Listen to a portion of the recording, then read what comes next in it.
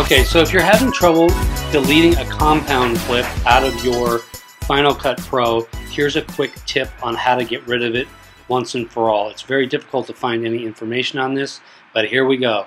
So you're going to go up to all clips, you're going to go down to unused clips, and you are going to move to trash. You are going to clip, move to trash. Cannot delete. Oh boy.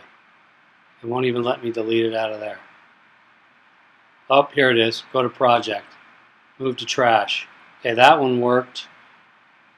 There should be one more I've got in here. Hang on. Bear with me. One of these I can't get rid of. Move to trash. That one worked. That one worked.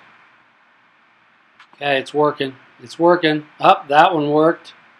Did I get them all? No. Okay, this one right here is the hardest one. Nope. That one won't go. But so far, let's see if I can click on that. Delete. Let's see. Delete.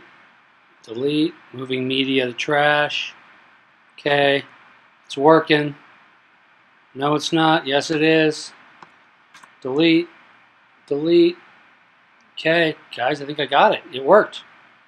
Okay, and then I go to and move these guys out of here. Okay, that one's not going. That one's not going.